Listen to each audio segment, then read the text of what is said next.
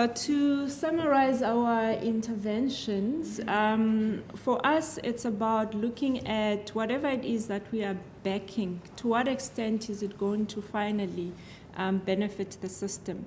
So what it means is your intervention scalable? That's one of the things that we look for. Is it something that will be leveraging the strategy of the Department of Education? So we don't want to fund anything that will be in parallel, which just does nothing but to fatigue the system. Collaboration is us realizing that there's a myriad of needs that need to be addressed.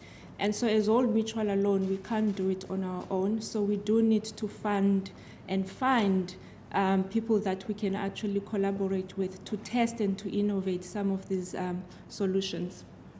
Then we are a financial institution, we're an investment institution, we talk long term, so we need to do the same when we invest in CSI.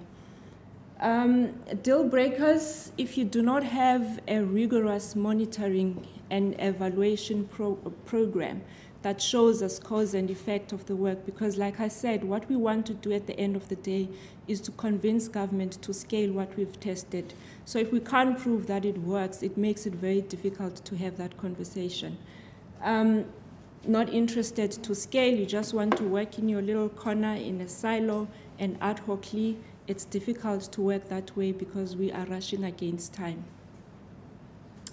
The importance of partnerships. For us, the biggest partnership that we look for and we seek is with the Department of Education. So we might work with our NGOs on the side, but we need to make sure that whatever it is that we are doing, it's either to leverage what is already happening or to find ways that are going to ultimately complement what the Department of Education is seeking to address and to achieve. So partnerships is important. Teacher development: if we cannot teach our teachers to teach reading, it's not going to work. We need to find ways that are going to sustain the system so that it can carry itself, and that developmentals that don't need to come through every time. So learner and teacher resources to enable teaching and learning is very important. Leadership work that has started on instructional leadership and curriculum management remains important.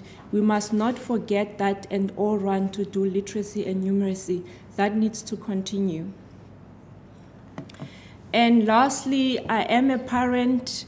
I struggle to teach my grade 1 learner with all the education that I have to do phonics. So I can imagine how difficult it will be for a parent who does not have the same level of education, or the grandparent who needs to take care of 5 other grandchildren.